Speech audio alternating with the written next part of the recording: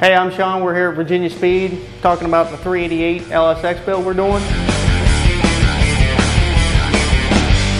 One of the key components to this engine is the ProCharger, of course. What we have is a F1C ProCharger head unit, which is a very good piece, tried and true, been out there racing for a lot of years.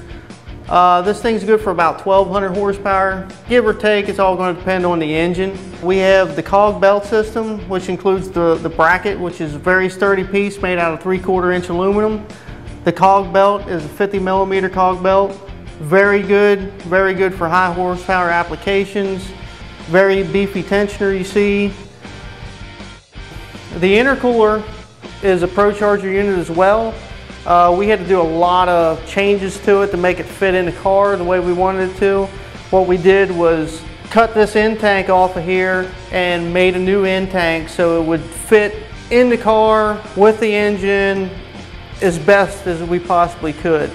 With this engine, we had the Supercharger to start with because we were limited by the PSCA limited street rules of what size Supercharger we could use. So the biggest thing we could use was the F1C.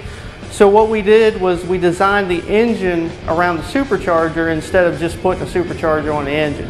Everything in this engine was built around the Supercharger, from cubic inches to compression ratio to camshaft.